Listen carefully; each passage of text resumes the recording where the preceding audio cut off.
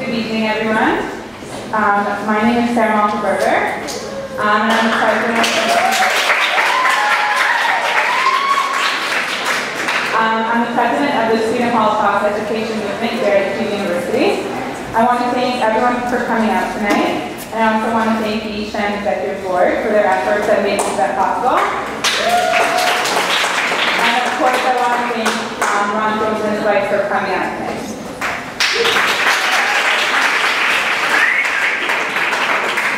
SHEM was founded 2.5 years ago on the premise that our generation will be the last to physically hear from Holocaust survivors.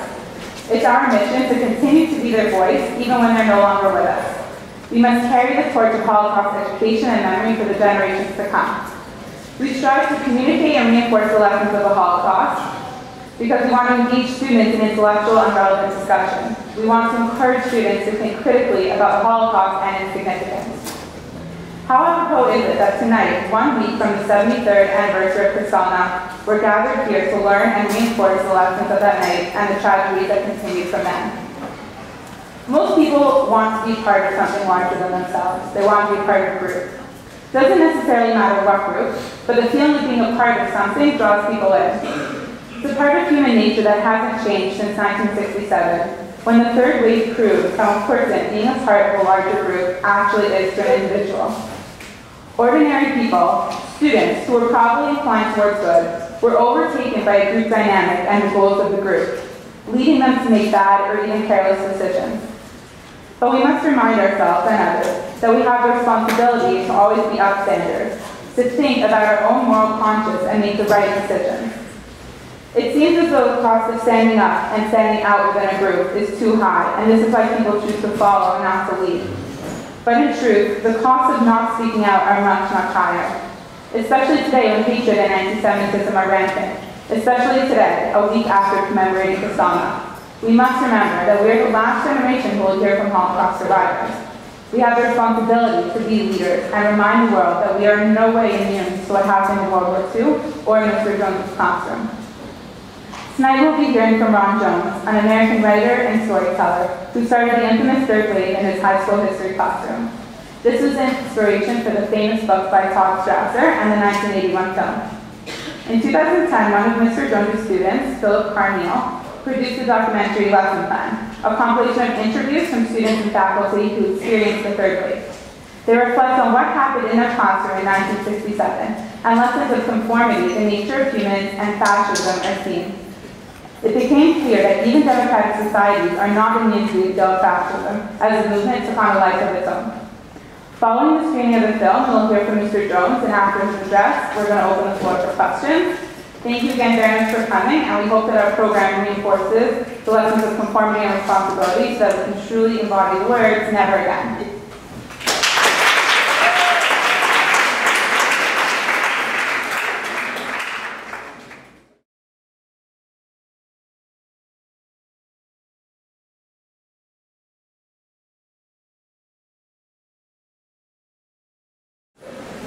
Now that we've had a chance to learn more about the third wave and the reactions of the students, faculty, and parents that were involved in this groundbreaking examination of human nature, I'm excited to move on to the second half of this evening's program. It's my pleasure to introduce Mr. Ron Jones, the teacher who conducted the third wave experiment in 1967. Mr. Jones is an American writer and educator in San Francisco, California. An accomplished storyteller, Mr. Jones will treat us with a selection of stories that will illuminate the messages that we can draw from the third wave. After this, Mr. Jones will participate in a question and answer session. We will have an opportunity to ask him about his experiment. Without further ado, Mr. Ron Jones.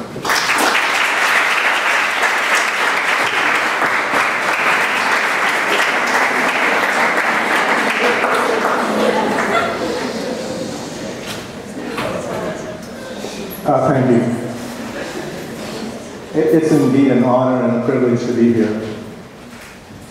I had planned to tell some short stories, but I really changed my mind. I'm going to tell you a story I've only told once before to a public audience. Following the wave, I received hundreds of telephone calls asking about it, how it could be repeated, and I refused to answer the phone. Then I got a call one very late evening. It's the call you don't want to get. You know, it's 2 or 3 in the morning and the phone rings. And I heard this voice at the other end. Mr. Jones, Mr. Jones. My name is Eva Moses. You will come to Terre Haute, Indiana, Mr. Jones. We are the twins from Auschwitz. Please come. I have sold everything for this. It is a conference for the children of Terre Haute, Indiana. You will come. Yes? I got on a plane the next day. Arrived in Terre Haute, Indiana. I know it's Eva Moses because she's standing there with this real estate sign that says, Eva Moses welcomes you, Mr. Jones. And she's a very short woman with these eyes that are like ball bearings, just shifting back and forth in her eyes. You know how you see someone and you have this comradeship almost immediately? I mean, she looked a little older than I expected. But then when you reach my age, everyone looks a little older than you expect.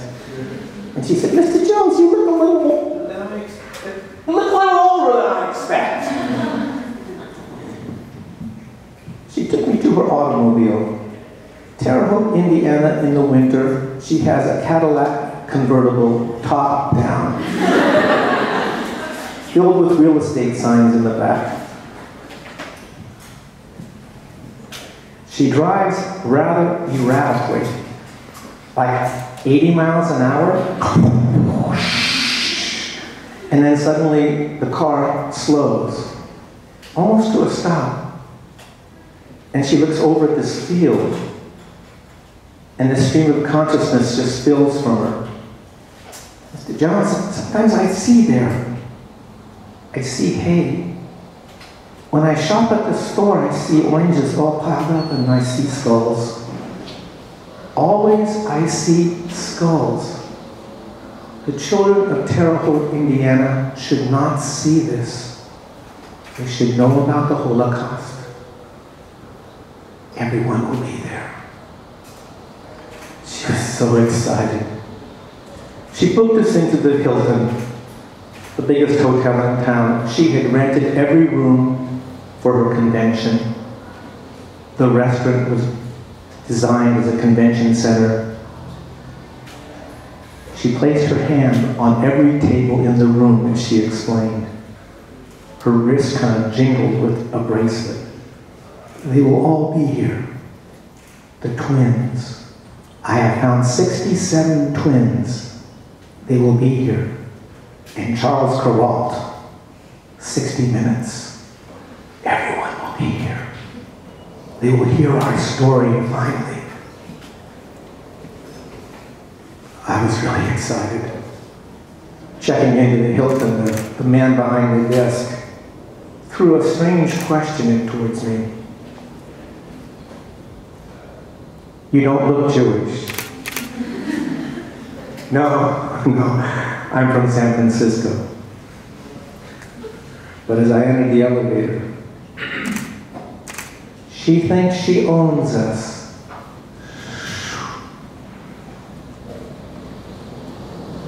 I went to bed that night with dreams of meeting the Holocaust survivors. I'm a history teacher. I'll be filling my mind full of these events and these wonderful people. I cannot wait to meet her sister Miriam with the blue eyes and all the other survivors she's described to me. And I raced down into the hotel lobby that morning to meet this contingency of people, and oh, jeez, there's only a handful, 5, 6 at the most. These are the survivors? And where's the press? Not a single newspaper. There are no television cameras. She had sold her house for this conference, invited the twins and all the press.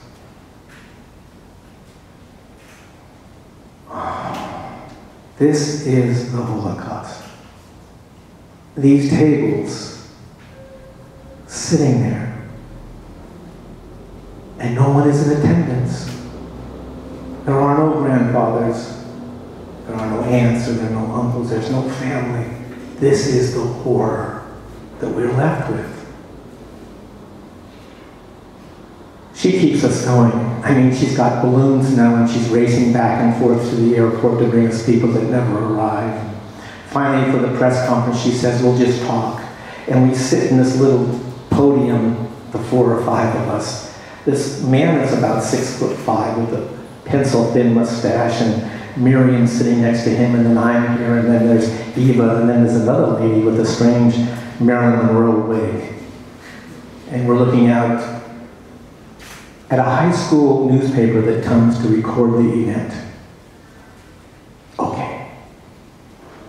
She stands up, Eva, and begins to talk. I want to tell you about the Holocaust. I want to tell you what happened to us. We were survivors. And her eyes begin to move back and forth. And she comes to a stop. I go, oh. She can't finish. This is the final insult. When suddenly the man with the pencil-thin mustache stands.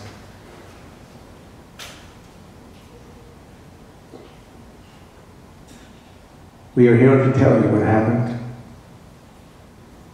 Joseph Mengele took us, children, twins, conducted these experiments on us, submerged us in freezing water, tried to make our eyes blue. My brother, they took off one arm, and then they took off the other arm, and his legs, and they pushed him. He could no longer even sit up. My brother that was always talking so much, he stopped talking. Miriam stood up, the sister with the blue eyes. It was on the trains. Always the crying children. The crying children. I was so grateful when they stopped crying. When the mothers, they suffocated these children. But the noise, it stopped. And when I got off the train, my mother gave me a toothbrush. A toothbrush. She went one way and I was asked to go the other.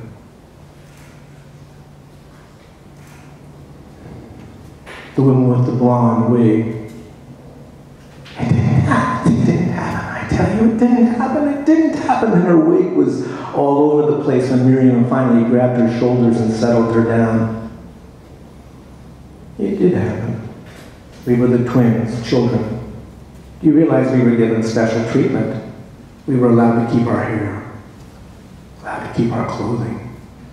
And we could walk through Auschwitz. We could go any place we wanted. We were the twins. And Joseph Mengele, always dressed in white, with his medical experiments always placed out in front of us, those tools. He was our father. He gave us candy.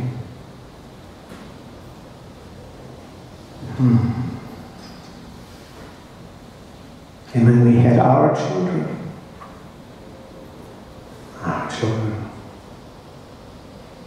I cried because I had no mother to share this event with.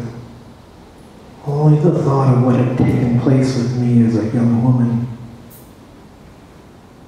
The rumor that we were inseminated with cow and animal semen.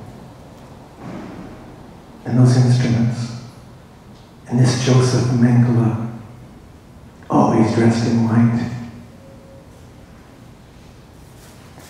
The one press person simply left the room. Eva would not give up. She looked upon us sitting there and said, now is the gift, the greatest gift. We will go to speak to the children of Terre Haute, Indiana, and we will tell our story. Okay, all right, good. She has printed books for every child in Terre Haute, Indiana. 220 pages for every child. And there will be this assembly. And they will be there. We walk into the high school auditorium, and there's no one there. Not a single child. On the podium, someone has scratched a swastika. I take my coat off and make sure she not see this. The principal of the school arrives in the back of the auditorium. The doors go open, they see this light and feel this air. The principal shouts down at us, Eva, I'm sorry to tell you, Eva, we had to cancel this rally, this assembly. We have decided that this is too dangerous for the children to hear. This assembly is canceled, and the books have been destroyed. Eva is pissed. She races up the aisle and starts chasing this principal down the hall. You schmuck! You schmuck! You schmuck! 5 minutes later, she arrives with the principal's shoes in her hand and 2 children that she drags to the front of the auditorium and has them sit down in front of us and hear the story that's going to be placed in front of them. She tells her story. We tell our story. One of the children raises their hand at the end and says, as children are always prone to do, was there any good Germans? Oh, I anticipate a no. Eva says, yes, there was one. I'm going, I want to hear this. One night a train arrived, and the doors opened as customary, and the dogs were barking, and the children, instead of spilling out of this cargo area, were strangely all in line. There were boys on one side and girls on the other, and they were short to tall, and really orderly. And then out of the train at the last moment appeared an older German wearing a German uniform from World War I, but all the elan of an SS officer, all that stuff. And his students refused to move. Joseph Mengele arrived, somewhat surprised to see this German officer with this Jewish children. He beckoned the Jewish children to move, and they did not move. He said, I want to see the twins. There were no twins to see. Finally, he asked the German officer, come here. Come here. The German officer said simply, I am the teacher of these children. I have been with them for 2 years. I will be with them here. You have Red Cross, don't you? You have schools for my children, don't you? Joseph Mengele pointed to this sky that was ashen, and these ashes were falling like snow. He said,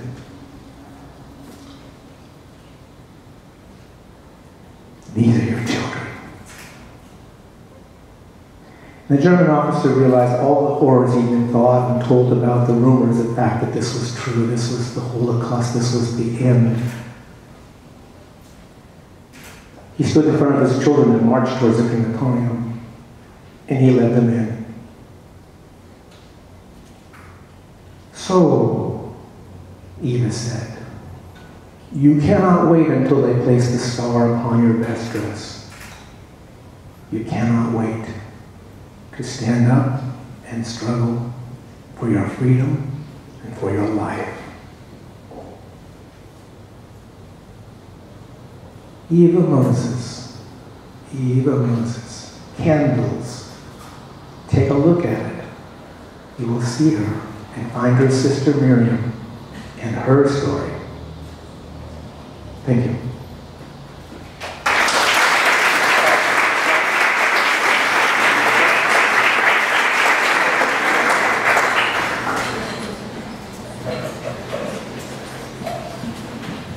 I think Rachel's going to go around and solicit questions.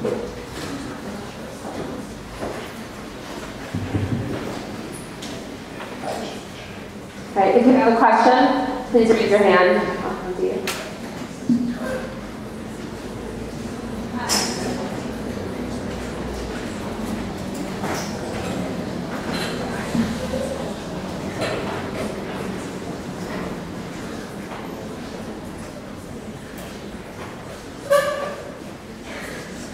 I coach basketball if you have any basketball questions. I coach, you know. I have grandchildren if you have any grandchildren questions. Hi.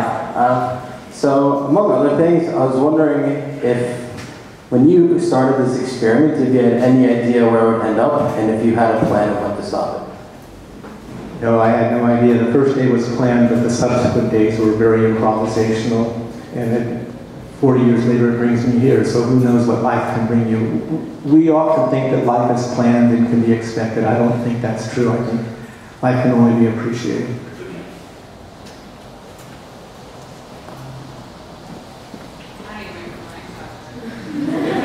Hi, thank you for coming. I'm sure you've seen your video hundreds of times. I'm assuming you've spoken other places, but okay, thousands of times.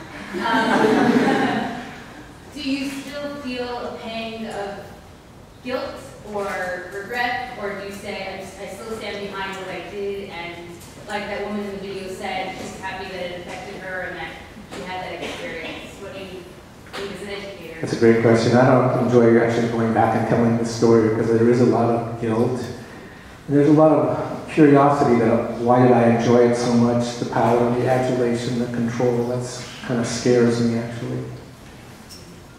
I like to focus my life on what I do now, which is do poetry and work in other ways. This is not much fun to go back to, I'm sure for you as well.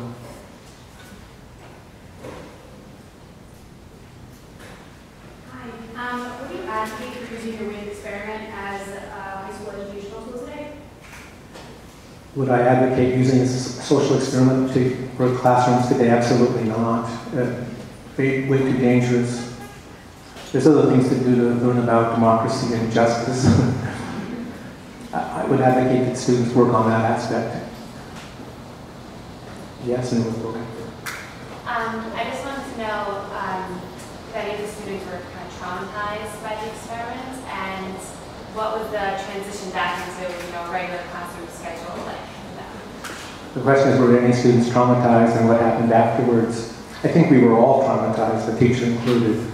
We stepped into something, we walked across something, we tasted something that was ugly and didn't feel good. But fortunately, we had ways of empowering ourselves individually, finding what makes someone personal and neat and different and unique, and we worked on that. And then the war in Vietnam was huge. Many of the students involved in this classroom became members of the United Student Movement, were active in trying to stop the war. And that gave us a sense of cohesion and purpose.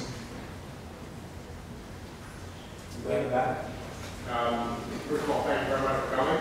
I really enjoyed the presentation. And two questions. First of all, after you were let go, or during the process when you were let go from the school, did you mount a legal challenge to that? I mean, was there any, did they have a right to let you go based on that experiment? And that's question one. And question two is, in the aftermath, I think to follow up to the previous question, were you ever verbally abused or physically abused by people who felt like you had betrayed them, or angry parents, or angry other staff members, etc.? I was dismissed from the school 2 years after the actual event of the raid, and actually there was a chorus of hundreds of students and parents that stood up for me, and there was not a negative or hostile voice in that whole community. And I was so grateful for that because it allowed me to have a life. It was like everyone stood up and said, he's okay. I had spent time with conservative parents and more radical parents, and they just understood. So I was graced by their insistence that this teacher stay. And that kind of gave me the power to go, basically. I was never allowed to teach again in a public high school. But I have found a life teaching in mental hospitals, and I worked for 30 years teaching the physically and mentally disabled. And again, life can't be planned. That surprise in my life has been a blessing. I love teaching those populations and empowering them. I did a lot of work in theater and sports. Yes, in the middle. Hi. So the experiment sort of showed that we're not all immune to this kind of like societal influence, but we want to believe that like the Holocaust and the Germans were innately evil, that it wasn't natural. We're not all evil. what are you trying to prove? What were you trying to prove with your experiment? That we are all naturally evil and inclined to follow evil movements like that? I think we all have the potential for being very evil. Yes, I do. I'm often asked what did I learn by the experiment, and I repeated this a few minutes ago to some students that were doing some newspaper work. I think I've learned about what is good, and good is trusting oneself and others, and evil is driven by fear of yourself and others. But I know that I am capable of either. If someone drives down the street and cuts me off and yells some epitaph at my children or my grandchildren are biracial, my heart pounds and my fist curls, and I know that I am capable of doing things that are not healthy. Does that help? Did that answer that, or? Yeah, but we do believe in like blank slate and that we all have like the power of choice and good, and it's just like also Philip Zimbardo, which is kind of ironic that this spoke in the documentary because his experiment is so unethical. And it's just like, I don't know, humans are good and we are good, and like, Philip Zimbardo and I have met a couple times, and we actually sat and watched this film together. He made a fascinating comment. This is appropriate for the women in the room to hear. In both our situations, our lives were the ones that spotted us going over the edge, not being playful, not being healthy, not being good citizens. And their voice was the voice that turned us basically to stop what we were doing. And we're both very grateful for that presence of that woman's voice in our lives. I don't know what that says, but you must hear this. Your voice is heard by your mates and your friends and your comrades. Yes? I was just wondering that I assume you knew throughout the week or week and a half like what your intentions were to some extent. But I'm just wondering, was there any point where you kind of got lost in it, or you felt that you were also part of the experiment and it was kind of out of your hands and you started to believe, well, maybe this is real or anything like that? Right, in the film, that episode where the student follows me into the faculty room and the teacher there addresses the students, says, what are you doing here? Students don't belong in here. And the student replied, I'm a bodyguard. Boy, I knew that I had crossed that same line that student had crossed. We were just into it as opposed to, it wasn't no longer a game or a simulation or an academic exercise. It was something else. We were enjoying that. We were enjoying that internal sense of power or being or acting. All those things were pleasing to us and to me personally. But again, it's my wife that caught it and said, what happened to that playful person I knew? Where are you going? We asked her in the back. With the great emphasis on individualism that we have nowadays, do you think it's still possible that this might happen? The question is, do I think this might happen today? Of course. I think we're all subject to this possibility. Maybe what is Occupy about? It's challenging some of our thinking about what is fair and just and economic, and how do we create safety nets. And it's a challenging of a very, very, very vile system. Well, we think there's a greater emphasis on individualism than there was back then. So maybe things are different then. Well, I think the sense of individualism is, and this is what Philip Zimbardo is working on. He's working on everyday heroes, trying to find and describe where in our culture do we find people taking responsibility for the health of themselves and their community. And for me, it means taking care of someone that might live up the street, or a garden that needs tending, or a grandchild that needs helping. I mean, there's a lot of evidence of individuals making social commitments that are valuable. Does that help? Yeah. I know the experiment originally started in a classroom, but quickly spread.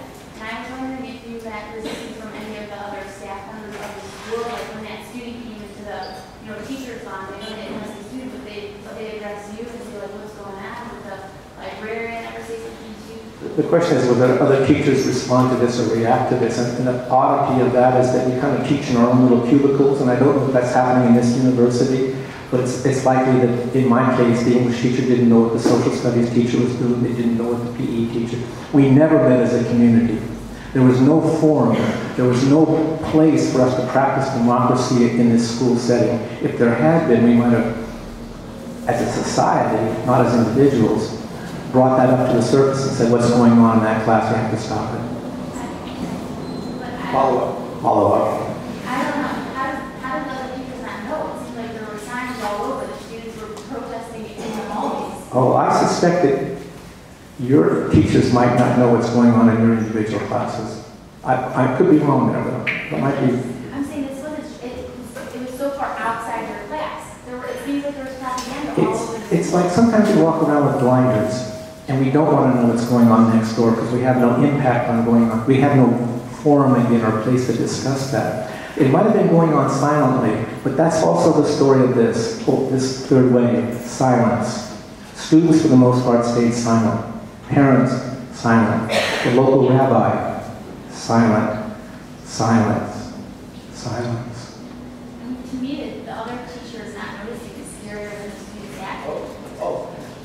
Not only that's scary that the teachers didn't know what was going on, but it took 40 years for the students to talk about this. Just like in Germany, you know, they held this kind of grief inside or this pain and never discussed. Didn't happen here. You know? 40 years is a long time for these students bravely now to speak about what they felt. Yes? Did you find that one gender was more hesitant to participate or not? Great question. Did I find one gender more susceptible or more willing to? Yes, I think the only protest came out of the women.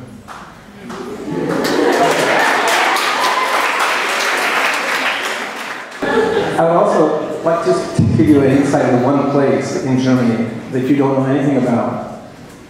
I was invited to go to Nuremberg by German librarians. And I'm driving down Nuremberg's main corridor, and I realize I'm on the same street that Hitler went into Nuremberg, and I can see these red banners and all this thoughts flood into my head.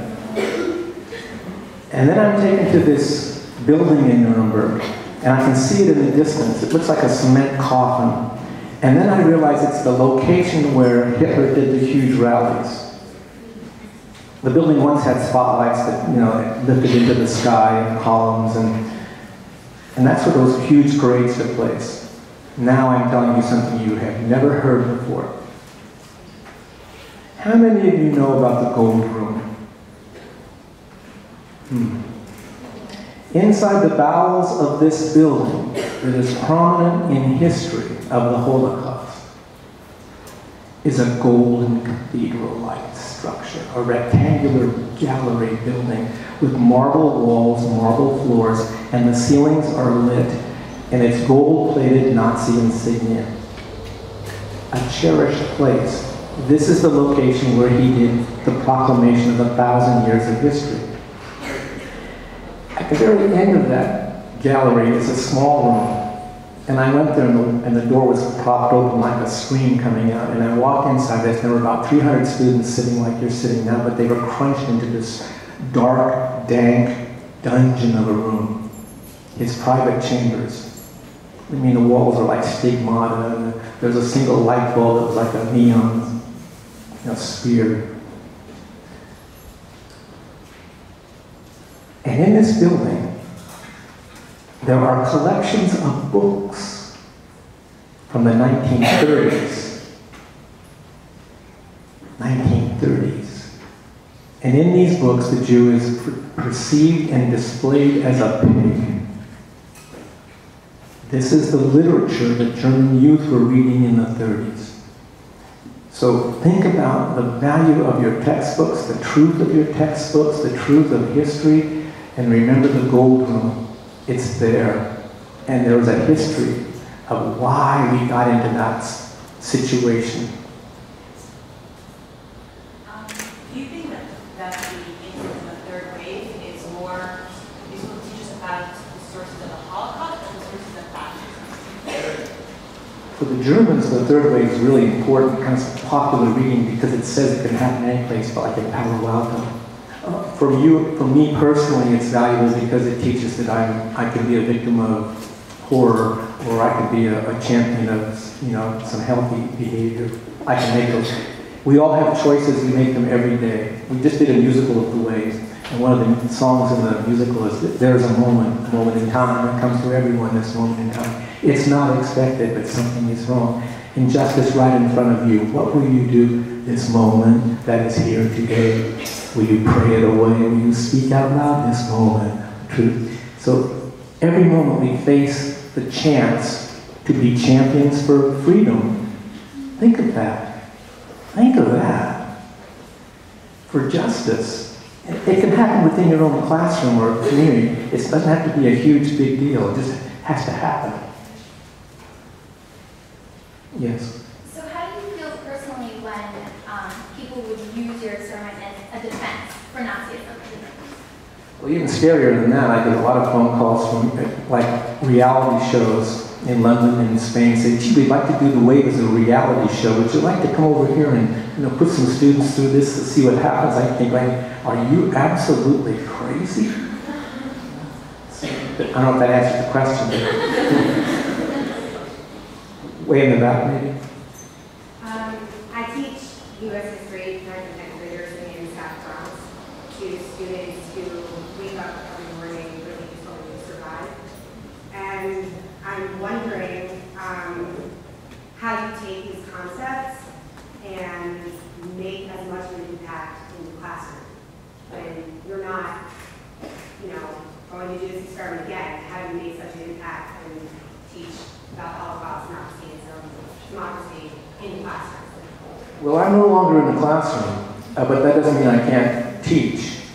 For instance, I coached Special Olympic basketball for 30 years, and instead of playing other, quote, Special Olympic basketball teams, mentally and physically disabled, we began to challenge the local fire department, police department, Chinese consulate, the Hells Angels. And these Hells Angels are the Cockettes that come into our gym and they say, we're playing basketball. And they look over and my players are kind of like, and they're falling down. And within a matter of minutes, though, we've created a game where we have to make up the rules to make the game work. It's like, and they want to always come back and play us because of that pure joy of freedom.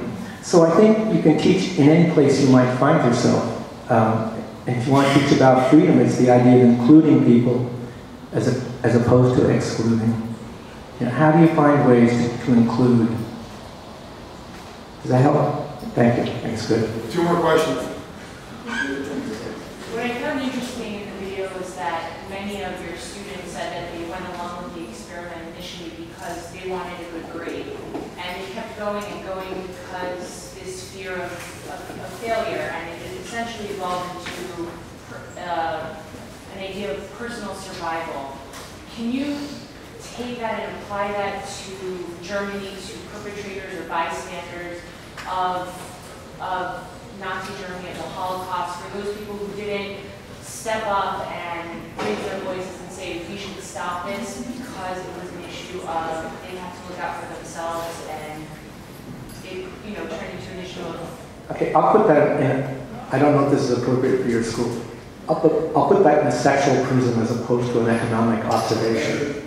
Sexually, you have someone who wants to be very dominant, and they think they have destiny on their side, and everything they do is just right, and they can oppress or they can hurt because they're the chosen one to do so. And then you have the victim, and the victim thinks of themselves as somewhat involved in fate. I'm not destined to be something, but there's fate that's driving me, and maybe everything will just be okay, I'll just hang in there, and someday I might be the one in charge, but I'm just going to hang back. That's my fate. And then there's most of us, witnesses. So there's oppression going on, but we sit there as witnesses and say, well, they must deserve it. They must deserve it. I'm not going to do anything. I'm going to sit back. I'm going to watch. Everything will be okay. I think most of us are witnesses to oppression. We just don't know how to fight it. We don't know when to fight it. And my argument is you probably fight it every day of your life in some way. Yes? What drew you teaching mental disability, people with mental disabilities after the wave, third wave? Well, working with male disability, the whole idea is to empower oneself, to make oneself feel really good, and find yourself within the community, not excluded from the community. So we did a lot of plays, dramas. We went out into the community instead of staying hidden. like we were the lepers, we would take our theater company into bookstores, into poetry shops, or to coffee houses, and we would perform our stories, telling our stories. And that way people got to know us and wouldn't be afraid of us. And a lot can be gained by that. Does that make sense? Thank you so much.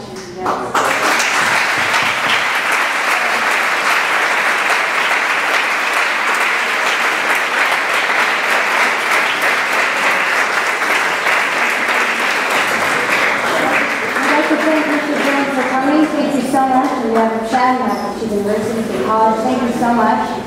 The buses will be leaving at 10:45 to go back downtown.